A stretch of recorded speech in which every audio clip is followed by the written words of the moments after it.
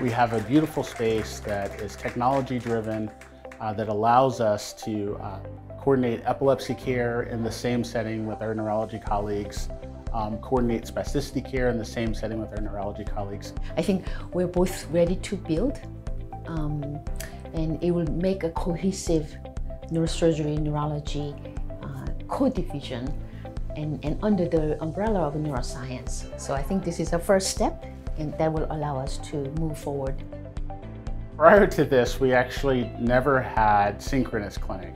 So patients were always seen in an asynchronous manner. You'd have to come twice. My hope is that we will be able to actually see patients together, maybe have a schedule back to back, and that will allow patients to just come once to see both surgeon and a neurologist. We take care of the same organ system.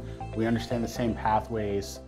We're the surgical arm of the medical component of neurology. And so, and at the end of the day, we're compassionate, we're innovative, and we're scientists in all of the nervous system. So having us collaborate together is going to give you the best outcome.